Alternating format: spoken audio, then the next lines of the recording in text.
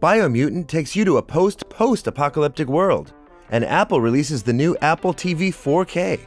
This is Totally Rated. The action RPG Biomutant has been finally released on PS4, Xbox One, and PC. Originally announced back in 2017, Biomutant has been plagued by delays, but unfortunately, it hasn't benefited from being released in 2021. Here is GamesRadar to explain. Every time you really try and enjoy a moment in Biomutant, it does its best to really frustrate you. Like the endless repetition of dialogue, side missions, and hidden areas. But yet there are moments where the game's attention to detail are great, such as using the ice weapon to make enemies skid across the ground like an excerpt from a Ratchet & Clank adventure. It's such a shame because there is a great game in here. Biomutant's world and its characters are wonderful and brilliantly silly, but these elements clash against some of the more serious elements of the core story. The intensely formulaic and repetitive moments distract from the brilliant ones that will have you nodding in approval or laughing at its bizarreness.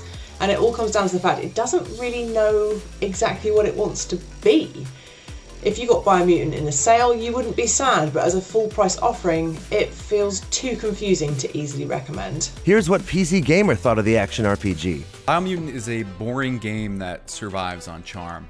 It's tragic then that hollow progression and an incessant narrator suck out so much of the joy in Biomutant. Biomutant feels like it's going to be so much more, but in practice, it's an endless stream of new ideas that go nowhere and beautiful toxic landscapes with little to offer except an excuse to use photo mode. But if you strip out the gangly, affable Muppets, all that's left is a broken open-world RPG with little else to discover except another cheap riff on the same color-matching puzzle plastered over a rotary phone or microwave or whatever. GamesRadar saw the positive but cannot overlook its negatives, giving it 3 out of 5. PC Gamer did not find Biomutant enjoyable, giving it a 60 out of 100.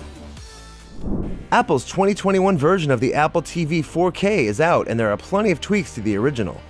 On the outside, the new Apple TV 4K looks exactly like the first-gen model. It's on the inside where everything's changed. It's got a new A12 chip that gives it more power for faster performance. And it now supports high frame rate HDR at 60 frames per second, so that videos play more smoothly and with even greater detail. The best part of the new Apple TV 4K is the new Siri remote.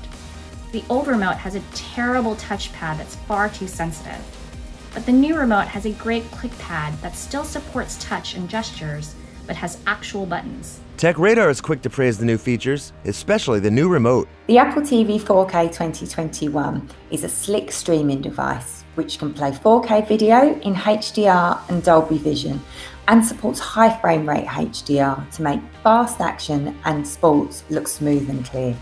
The revamped Siri remote is a pleasure to use, and there are plenty of handy features such as multi-user support or the ability to tweak your TV's colour balance automatically.